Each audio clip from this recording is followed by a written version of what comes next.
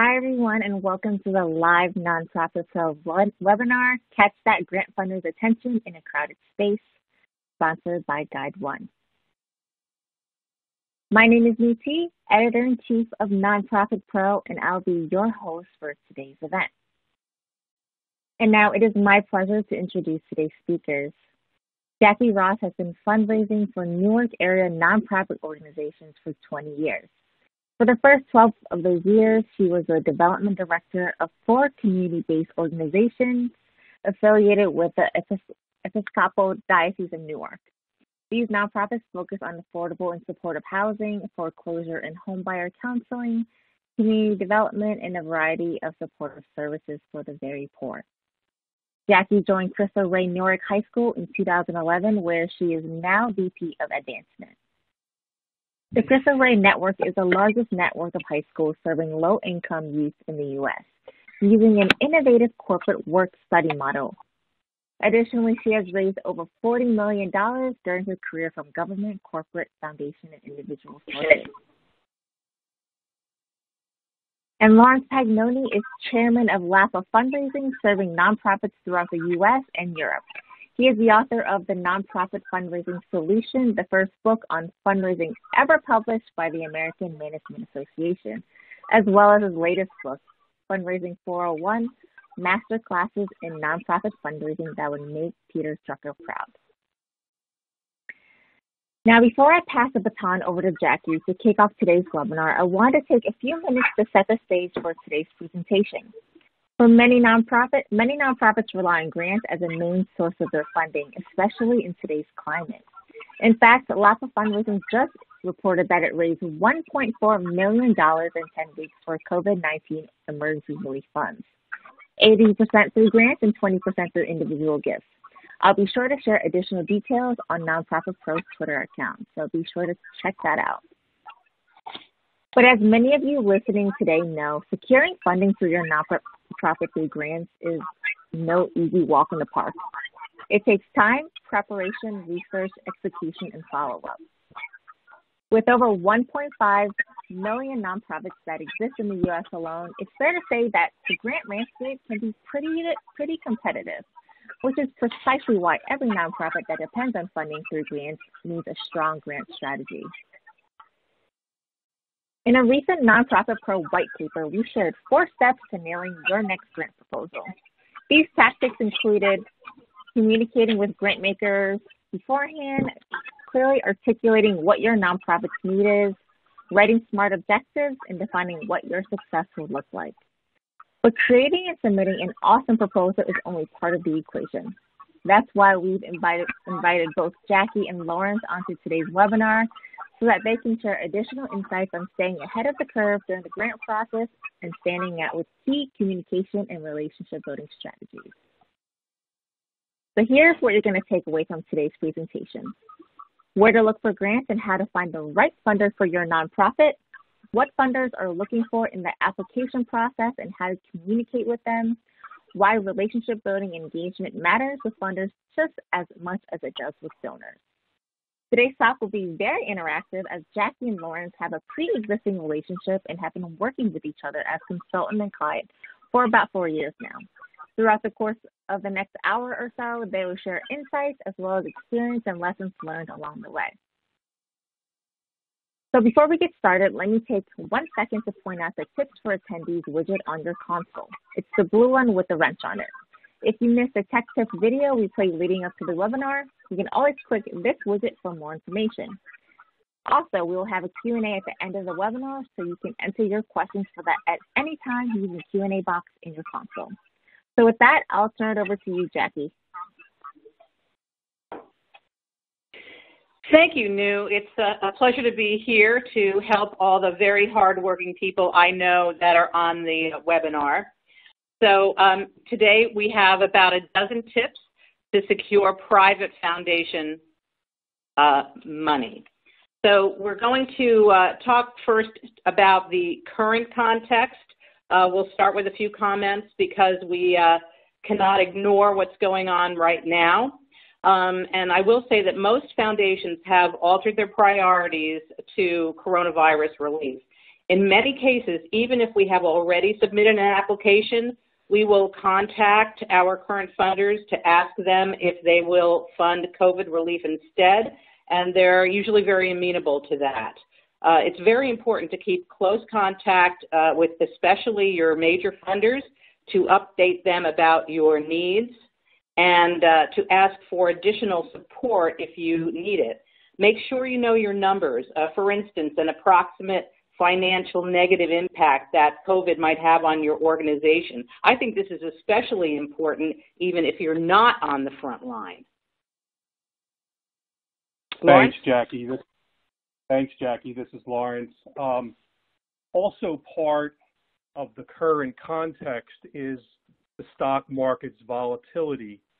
All foundation endowments have been negatively impacted. However, foundation giving in 2020 is often set aside from the endowment and placed in a reserve fund that's not exposed to market volatility. That's usually the case, but not always. The big picture is that foundation giving in 2020 is expected to be down by 4.8% overall.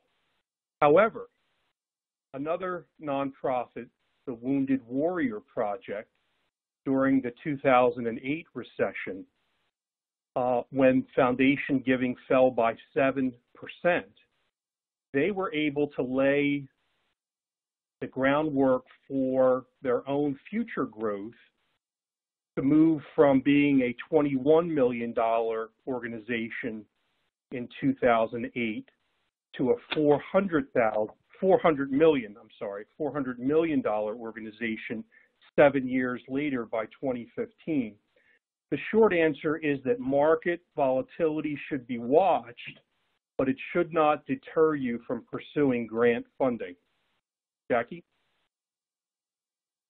So what if you're not on the front line? Very important. Stick to your message and stick to your mission. Definitely resist the urge to ask for money simply because there is a financial crisis going on. Remember, your donors are not giving to your organization. They're giving to a cause that they care about. Don't let the pandemic change your message. Do, however, highlight the most relevant part of your message. Even if your organization isn't directly responding to the current and health economic crisis, your mission might still be impacted. In fact, I'm pretty sure your mission is being impacted by now in some way. And it's important to remember that this is not over. Lawrence? So we have a dozen tips to share with you, and they're broken up into about 4 different major categories. Here's our first category, having to do with qualifying funders. And these tips apply now during COVID-19, but they also apply in non-pandemic times. The first tip is to cast a large net. Look at your funding opportunities from many different angles and search out funders whose priorities might be closely aligned for each one. For example, an organization that serves a military-related cause might interest funders who award grants for veterans issues, as well as those whose priorities include public affairs, war memorials, and national defense. All these areas need to be researched and checked well. Jackie? So, staying with qualifying funders, tip number 2 is meticulously sort and filter. Don't waste your time. You know how important your time is as a fundraiser. Believe the foundation's websites and their marketing materials. So, for example, don't pursue foundations who exist to fund a designated nonprofit and exist only to raise money for that particular agency. Don't waste your time writing an application to a foundation whose geographical priority does not encompass your service area. They mean it. And lastly, don't write an application to those foundations who support only their own in-house programs. Lawrence? Changing major subjects to talk about having the conversation with the foundation. Our third tip is to identify the best person to talk to. If the party on the other end of the line says, you should speak to this person, I'll transfer you, get that person's direct number or extension before you're transferred. We recommend 3 attempts within 7 working days to reach the foundation officer through a combination of phone and email, and we frequently mail a copy of the email with our business card as a last resort. In the time of COVID-19, email obviously is proving to be more effective than calling offices. Jackie? That's very true. So tip number 4, clarify current funding priorities. Make sure the funding priorities that are listed on the website of the foundation are still current. If you can get a conversation, you could say, I reviewed your guidelines and website, but I have a question about your current grant priorities. Also, use that opportunity to make your pitch. Make a short and clear pitch, and finish by asking if the mission or the program would fit the funder's current interests. We emphasize current because just because the website says what they generally fund, that does not tell you if they have a particular focus this next funding round or even this particular year, especially now when the world seems to be changing day by day. And also take note, negative information, for instance, finding out what their limitations are, that kind of information is just as valuable as the positive information. Lawrence? Continuing with having the conversation with the funder, tip number 5 is ask your program officer when and how to submit. Be sure to ask, are there any upcoming deadlines I should be aware of? If not, is there one time of the year that's better to submit than other times? Are there times when funds are usually more available? Or when does your board meet next? A board meeting date is a clue to when the proposal should be submitted. Don't forget to ask, do you prefer hard copies? If they do, ask how many copies of the proposal and the attachments would you like? Can we send the proposal to your attention? When can we expect to hear back? And never forget to check the mailing address to make sure that it's the most current one. So now we go to knowing how much to ask for, the big question. Tip number 6, check the funder's website or their IRS Form 990 to assess giving ranges. First, go to the funder's website to find a list of their past grantees and investigate the award amounts. And in addition, you can check their IRS Form 990 for past grant information. Today, it's best to go to candid.org, CANDID.org. That's the old GuideStar, because GuideStar and the Foundation Center have merged. So that's the new one, candid.org. Seeing their range of grant amounts will inform how much you should request. Sometimes they might have one huge award amidst a sea of the small ones. Why? Well, if you can get that conversation, ask the foundation officer what conditions they look for when they make a truly extraordinary gift. Lawrence? That last tip, Jackie, was worth attending the webinar just for that one. I know. On the subject of knowing how much to ask for, tip 7 is ask a program officer. Do ask the program officer if the amount of your request is appropriate for them, especially if your nonprofit is new to them. Alternatively, you can ask about their range of funding. Some program officers respond very helpfully to such questions. Jackie? Make sure your attachments are up to date. I'm glad we still have this tip in here. This is something that's so easily be forgotten, and then when you need it, it's not updated. It's a real pain when you're under deadline. I try to check all of my attachments at the start of each of my fiscal years. Be sure the financial statements you're submitting are the most recently available ones. Very important, make sure your board list is current.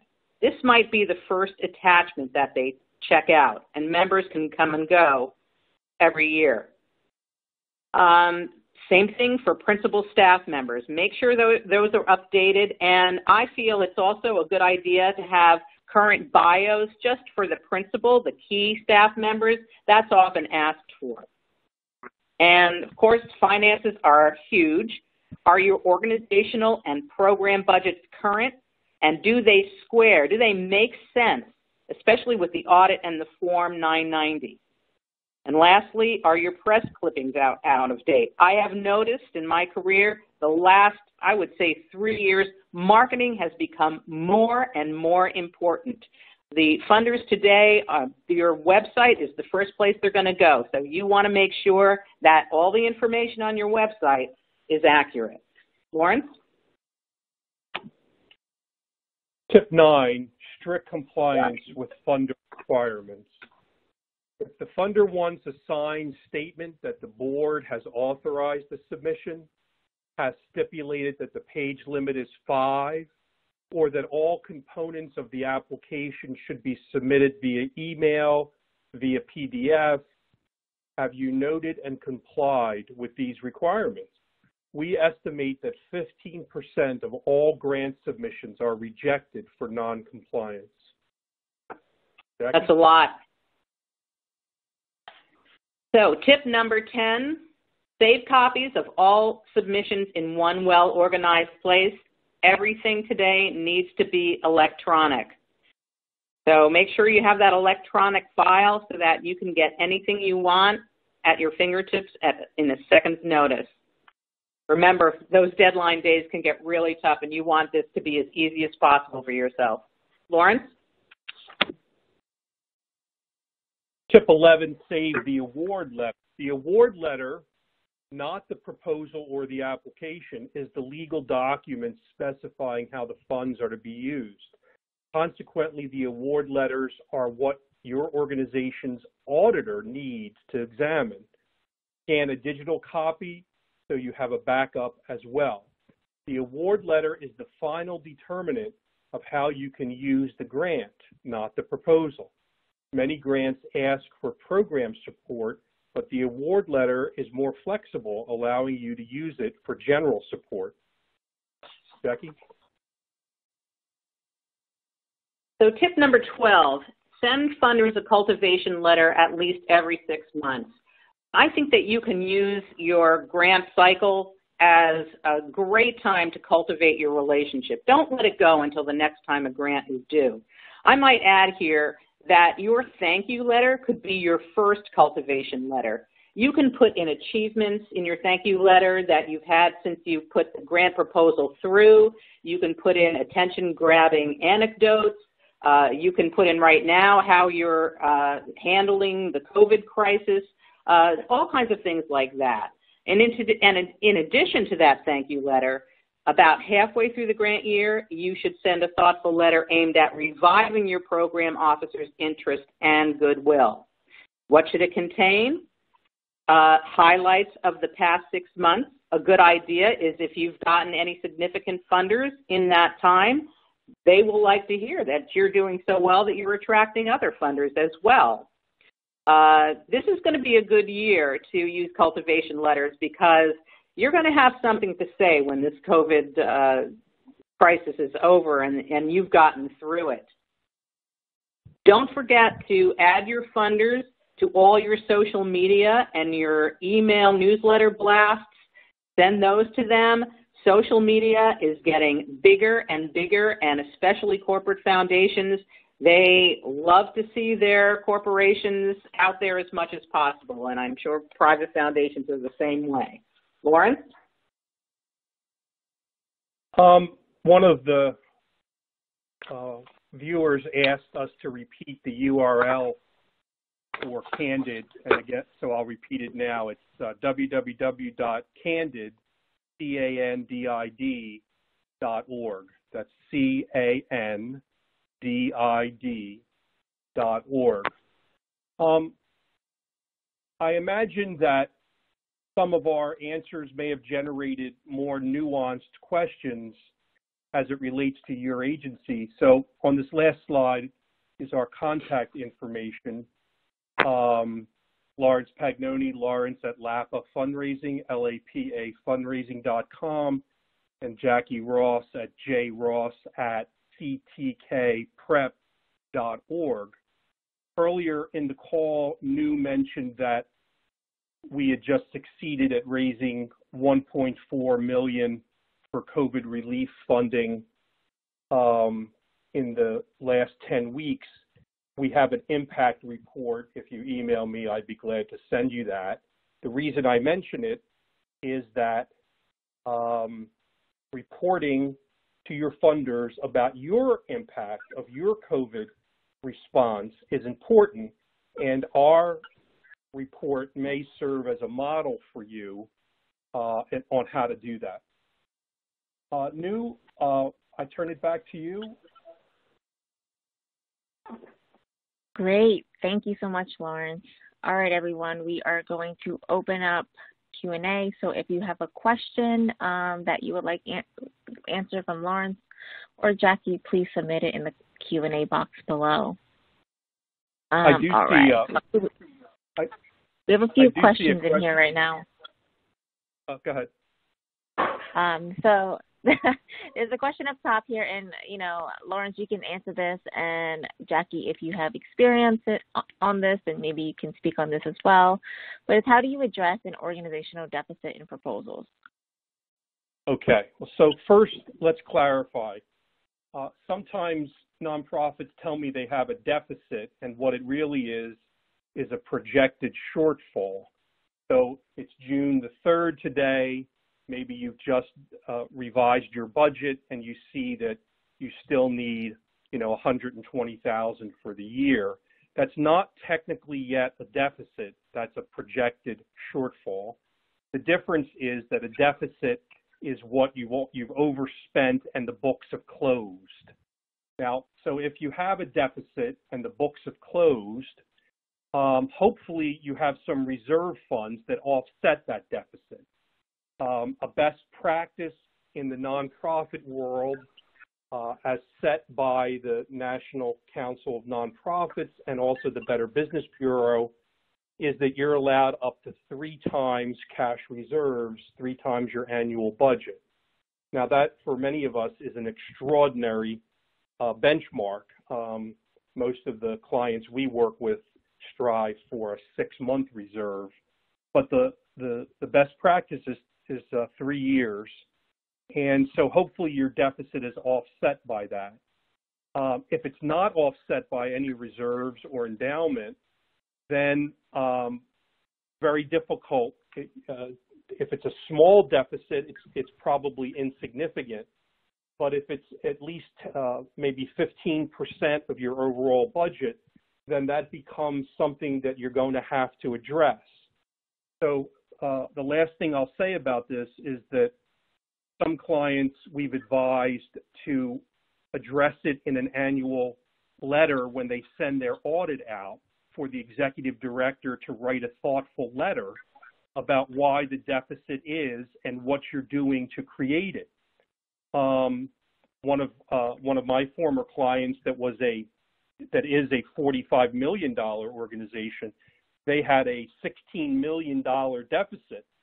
So you can make darn well sure we spent a lot of time. It was a 5-page letter covering the audit to explain the deficit and how we were addressing it. And we got a lot of feedback from funders that the letter encouraged them to stay giving to the organization. And then we followed it up with phone calls to every funder.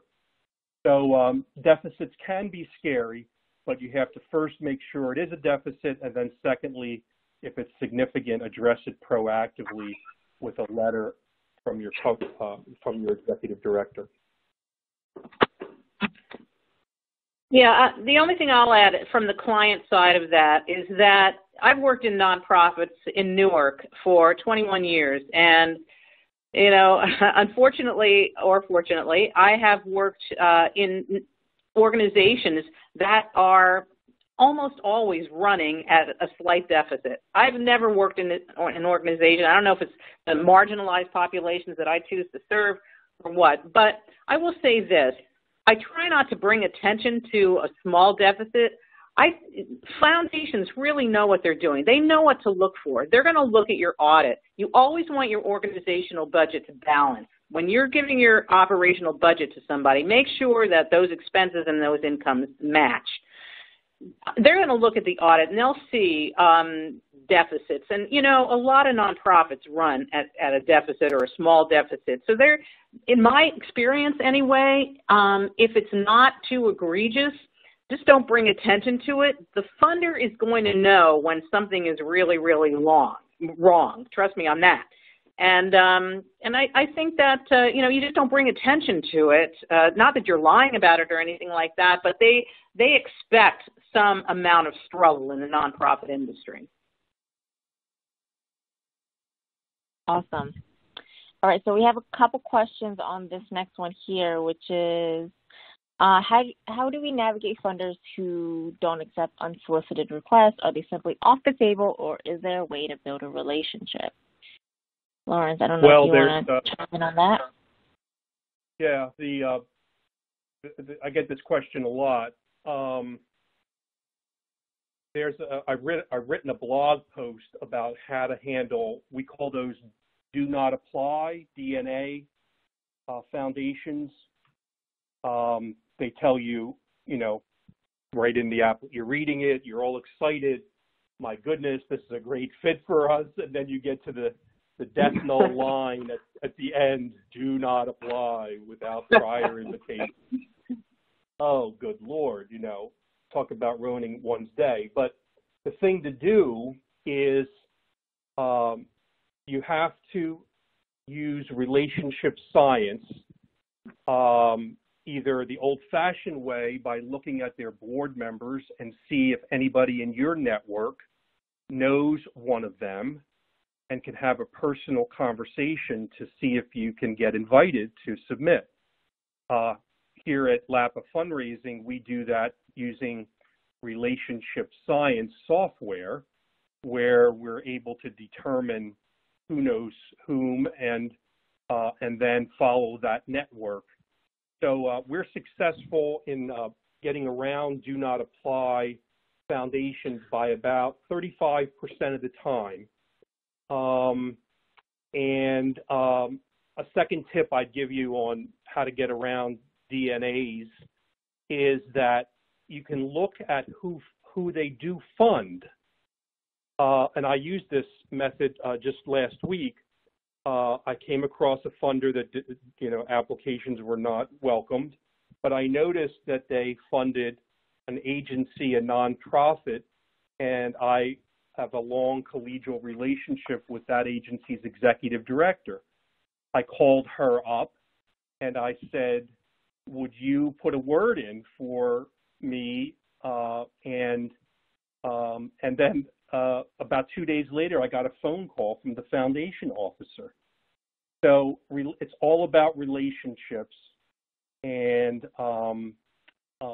so they're my 2 tips on that. Is that helpful? Yeah, I'd just like to add, I'll add just one thing.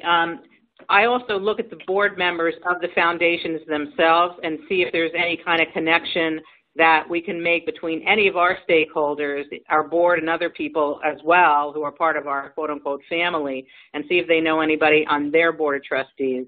And remember to look also at all your stakeholders. You might have a lot of lawyers that are connected with your organization. In my case, Cristo Rey Schools, we have corporate partners that provide internships for our students. It really expands the people who have influence in our circle. So we, don't just leave it to your board, but look at who else might be able to advocate on who would be willing to advocate on your behalf. Great. So as we're on the topic of relationships, let's talk about cultivation letters to funders. So Lawrence, in talking about cultivation letters, do you recommend a letter versus an email, or are you recommending sending only to those funders who have granted to you previously? The cultivation letters go to funders who have granted you previously, but in some cases I send them as well to prospective new funders, but I make sure the introduction is tailored so that it's not an abrupt, just getting a letter in the mail that seems out of context. I generally, in normal times, I would email them and mail them. But right now, I'm just emailing. I find that postal mail is not getting to people. They're not going to their offices as frequently. But if I don't get a response back in a couple of days, then I do mail by email, then I do mail a hard copy. And just to give you a sense of how disciplined we are around that, I actually make a calendar reminder 3 or 4 days asking myself, have I heard back from X, Y, and Z Foundation, based on my email? And if I haven't heard back, I resend the email. And then if another 3 or 4 days passes and I still haven't heard back, then I mail a hard copy. So that's how I combined email and mail. I'll just add that, most of you know that when you're sending in grants today, 99% of them are electronic, and they give you either 1,000 characters or, if you're lucky, 2,000 characters per section. So you've got to be a really good writer. You've got to be able to chisel that down, and you can't really get emotional, and you can't put too much anecdotal information and stuff like that into a grant proposal anymore like you could when you could send them through the mail. So what I've done is I've actually brought my thank you letters, my cultivation letters up to a fine art. I really use them for that opportunity to say, we just sent our 100% of our kids to college this year, and I use those letters as a real opportunity to get my emotional point across. Absolutely. Awesome. I think that's a great tip. All right, so someone's asking the name of the report that you referenced to Lawrence. I think it's called the COVID-19 Impact Report. Right, Lawrence? That's right. I'm getting a lot of emails. And I linked it to the Nonprofit Pro Twitter account for anyone listening who just wants a quick link to it. Just check out our Twitter account and our most recent post. You can just click it straight from there and download it. All right. Lawrence, what are some ways to seek initial funding for a new nonprofit? Well, there are incubator foundations that have a bias towards new nonprofits, so it depends on what your mission is. There are some missions that the incubator foundations are more interested in right now, given the state of the world. And so it depends on your missions. But I would strongly urge you to think about, to make sure you understand your field of service very well. For example, I recently got a call from a Virginia nonprofit that works in the field of veterans affairs, and they wanted to start a new nonprofit. And in Northern Virginia, there is an extraordinary glut of nonprofits, my word, that works with veterans. So I asked them how much did they really know about the other nonprofits. Did they do a competitive analysis? And they had not. So I walked them through how to do a competitive analysis, and they're doing that now. because they'd have to distinguish themselves from the other organizations so that they have a message of what's unique about them as compared with others. But if you don't know your field of service, then you're going to have an impossible time trying to get money.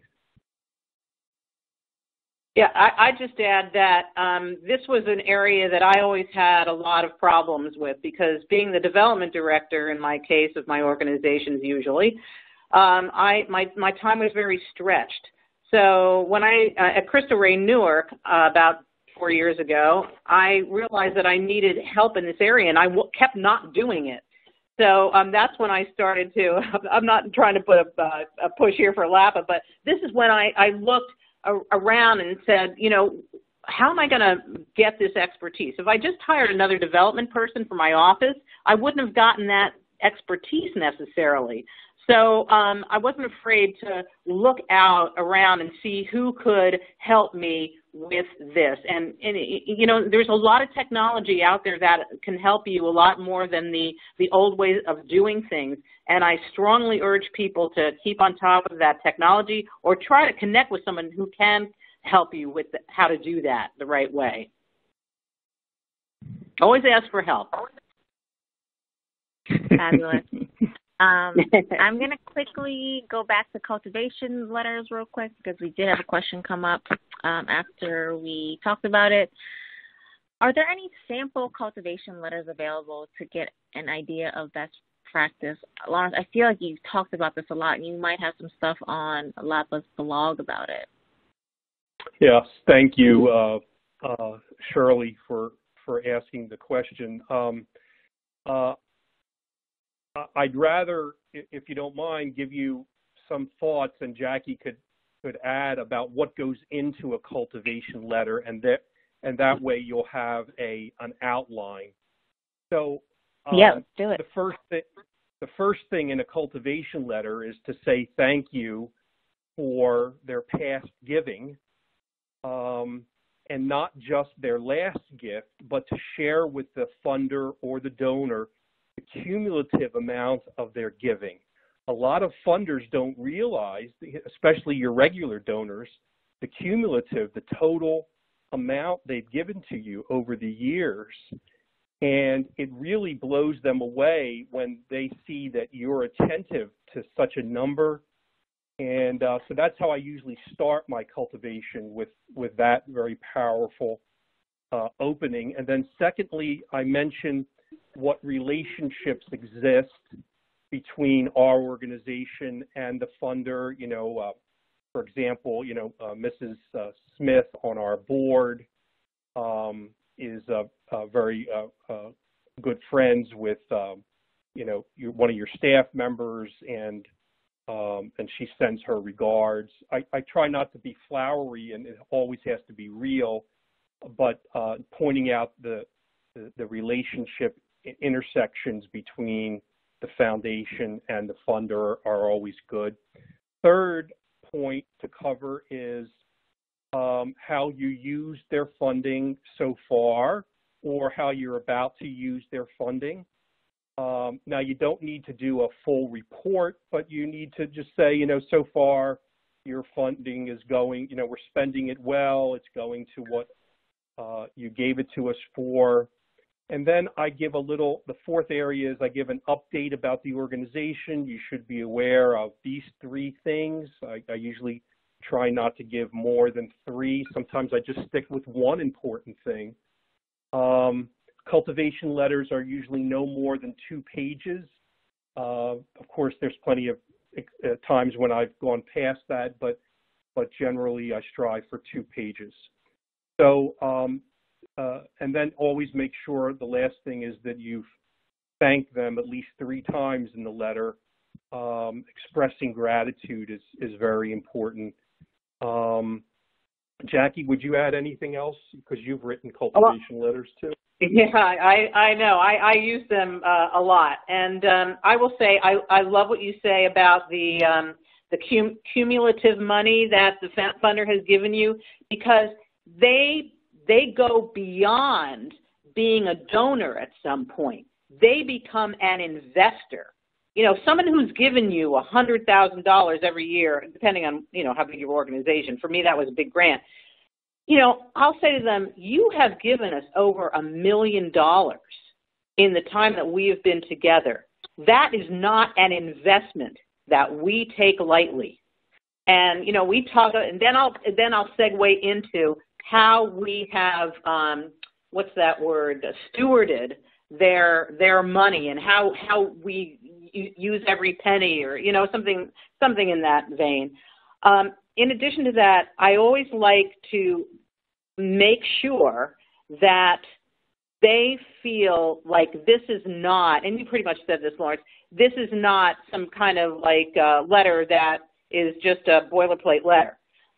I write every one of my letters I might cut and paste a piece that I've been using like recently because of a recent achievement or something like that, but I always make sure that I am thinking about that person that I am writing to and what would be important to them and what would make them feel good and you know, make them know that I am writing to them. Like, it was great to see you at the gala. Thank you so much for coming. That kind of thing. I also will say, and this is related to what you said too, Lawrence, the impact, because of the donation that you gave to us last year to expand our social and emotional learning curriculum, I want you to know that 100% of our students are going to college this year. You know, something like that. I think that's such a great point, Jackie. Just standardized, general emails or letters aren't going to help build any kind of relationship with supporters and donors. I think you really got to take the time to personalize it, share some impact metrics, and, I mean, just look at the data that you have on them to see what would, you know, show them that they're appreciated and that you care about them. Yeah, and this isn't about private foundations, but like if we do have a direct appeal where we have to send out a whole bunch of letters, we either might have a student write a handwritten thank you, which is really impactful, or the president of my school, who everyone loves, even though he's got this like nice thank you that he composes that is the same for everybody, he will handwrite a note on it. So, you know, there's different ways to make it unique and warm, but you got to remember you're reaching some individual who cares. Agreed. All right, so this is a very interesting question. Lawrence, I'm interested to hear your take on this. How many times should you reapply to a foundation after your application is denied? But I also add on to that, what steps? So after a nonprofit is denied a grant, what steps should they take? What is the next step? What can they do? That is a very good question. So in the nonprofit fundraising solution, my book from 3 years ago, I told a story of a foundation in Florida that I applied to over 7 years. And I got funded in the 7th year. But here's the key. I was able to talk to the foundation officer after each rejection, and she kept encouraging me to reapply because the project that I was asking funding for and their foundation were completely in line. And she said it's only a matter of time. And she was right, but it took me 7 attempts. Sometimes that's what it requires. But if your application has been denied, you have to try at least 3 times. You'll hear my rule of 3 come up a lot. You have to try to get feedback about the denial. And you have to, ask the program officer to get on the phone with you, and you have to have some preset questions. I always ask the foundation officer to be brutally honest with me. What were the deficits in my application? And then I learn from that. And I, of course, take that knowledge and make my current grants even better. But the fact is that most denials are a result of the foundation running out of money to give. The foundations are often overrun with applications. They might fund 40 or 50 funders a year and receive 500-600 proposals in broad stroke. So if your application is denied, I always send an immediate email saying, thank you for considering. I'd like to learn more. May we set a time for a phone call? The questions that I have prepared, are things like the amount we asked for. Was that a concern? Was that a factor in denying us? Was it too much or too low? Were you put off by anything about our program concept? Did you resonate with our evaluation and impact section? I drill down on the usual reasons why a grant is rejected. So that's how I handle it. I consider learning about a rejection fertilizer for deepening the grants program, and so it's really good stuff to take a denial seriously and to learn from it. Nu, what was the second part of that question? My question was, once a nonprofit is denied, what should they do next? So find out more about why the denial happened by asking for a meeting. Yeah. The only thing I'll add to that is just make sure on the website too, they often will say you can only apply once a year, or something like that. So you might find some information on their website as to how frequently you can ask for money again. But I agree. I've been in the same situation where I had this one friend of mine who I will do some pro bono work for, and I wrote that grant for her, grant application for her 3 or 4 years for nothing. And then the last year I was just too busy. I couldn't do it. So she had somebody in-house do it for her, and then she got the grant that year. So that was kind of humbling. But so that does happen. That does happen. You have to be tenacious. All right. So we have 2 follow-up questions on, grant denials.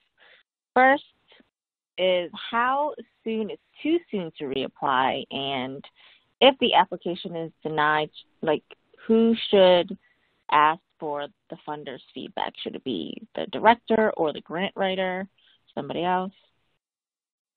I'm sorry, I didn't understand the question. The question is, so it was a 2-part question, Jackie. So the first part is, how soon is too soon to reapply? And the second part is, who should ask for the funder's feedback when an application is denied? So regarding too soon, that's a question that you ask when you email them for the conversation. That's part of your list of questions. When would it make sense to reapply?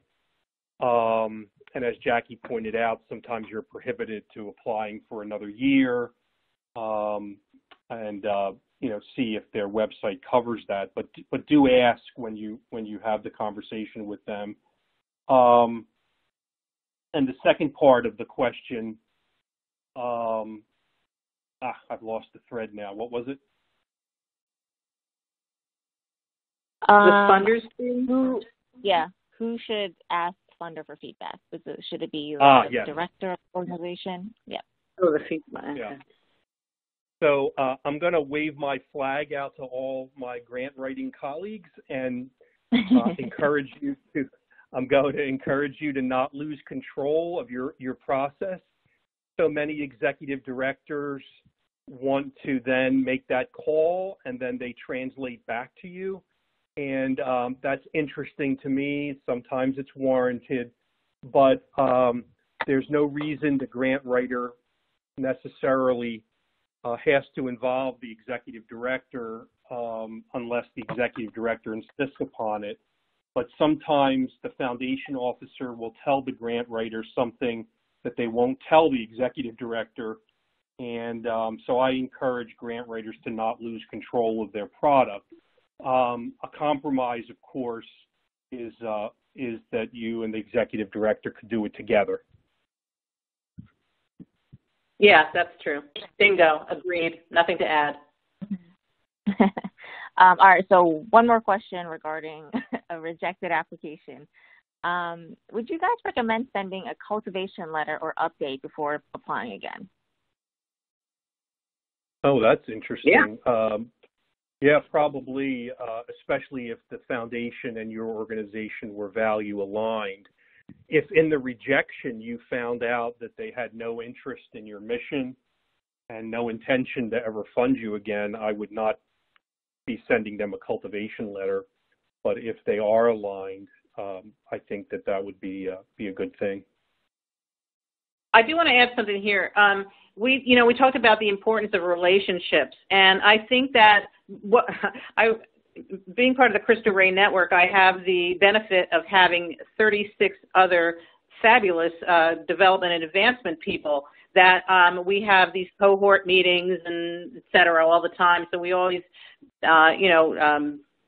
put stuff across the board to see what everybody else thinks. And I remember one of the development directors that I really respect a lot, she said, we never get a new grant unless, and I don't, this is not true for me. I have gotten new grants this way, but she said, unless we've got somebody soliciting on our behalf, we just don't, I don't even write grants like that anymore because I just don't get them. So, if you get rejected and you really want this grant and you really think you should get it, keep looking for people on, like your stakeholders, anybody that might be in your quote-unquote circle family that might be able to advocate on your behalf. And keep doing that. No is the beginning of the relationship, remember. I love that. All right, so I think we have time for a few more questions, and, there's a lot coming in, so maybe we'll shoot these over to you, Lawrence and Jackie, in case you want to reach out and answer them individually. So the next question, Lawrence, do you have any recommendations or resources for writing a LOI or a letter of intent to begin a relationship with grant makers? There's some great examples. If you just Google sample letter of intent, nonprofit funder, or the grant foundation, you'll see so many samples. I think Nonprofit Pro has a manual with a sample letter of intent in it, but they're abundant online. So I have looked at all of them, and the ones that are available online are pretty impressive. So I would do that. Just make it your own. That's all I can say. Even though you're, research. See what. Sometimes I get incredible wording from samples that I just couldn't put my finger on when I was trying to write a letter. But I do morph it into what the emotion is mine. The letter is mine. Great. All right. So, go ahead, Lawrence. I would mention that we haven't gotten a question about expanding your private grants portfolio to find new foundations, and I just want to encourage all attendees to realize that the state of modern prospect research on family foundations, on national funders, it's expanded greatly, and if you're not in touch with the state of the art of modern prospect research, this is a great role for a consultant, and it's a great role for reaching out and learning more about prospect research. But for example, affordable housing organization in Orlando, Florida, that we're researching for. They generally were applying to about 20 foundations a year. And in our research with the state of the art, we found 95 new prospects for them, and they were blown away. So finding a talented prospect researcher who's good with family foundations, with grants, and with individuals of high net worth who have hidden donor-advised funds could be very valuable to expanding your grants portfolio. Great. So we have a question here, Lawrence. You said something earlier about organizations getting denied and there was percentage. Do you know if you could perhaps repeat that? I think someone missed this. Oh, yes. Yes. Chad asked about, I said 35%. It wasn't that 35% were denied. This was the do not apply question, and I said that by following the relationship sciences relsci.com, we're able to get around do not apply foundations about 35% of the time. Great. Which yeah. Cool. All right, so we're going to talk a little bit about what you guys said about clarifying funding priorities. Can you give some examples of negative information? Oh, yes. Negative information would be that they only fund children ages 3 to 5 and you serve teens. So that's very important for you to know, and you should then remove yourself because that negative information tells you that that's not a fit for you. Another one that Jackie mentioned was that, yes, we fund, the city of Cincinnati, but only the north part of Cincinnati. So finding out, their restrictions on their funding is just as important as finding out what they do fund. Yeah, I've had board members, I've had staff people, executive directors. Oh, this is such a great, this is a Catholic institution in Michigan, and they give tons of money. And I look on the guidelines and I say, well, it's only Michigan. But, I think we should apply anyway. Unless you know someone who knows that guy, no, this is a waste of time. Exactly. All right, so I think we have time for one more question. Let me see. Let me find a good one. All right. So as a follow-up on the conversation about differentiating an organization, how do organizations stand out, especially when there are so many who have similar missions? You have to ask what's really unique about your organization. And just because there are so many, like, for example, I'm working with a legal defense fund, LDF, in Brooklyn, and there are 116 similar organizations. But this particular organization has an approach that's very unique. So we have to make sure that the unique aspects are really stand out.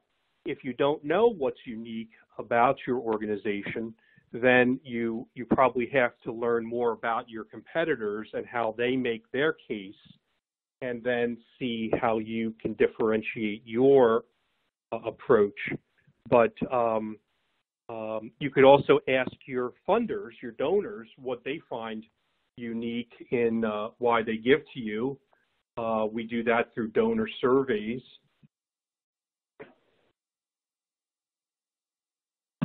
Excellent. Yeah, Jackie, I would also say that you don't forget, like, I met with a Catholic school yesterday, right? Like, they're having a lot of trouble keeping Catholic schools open. So I said, well, you know what? What else is unique about you? The population you serve. This particular Catholic school was not in a rich town. It was in a suburb that was kind of mixed.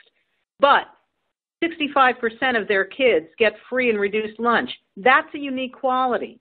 Your impact might be a unique quality. How many people you serve.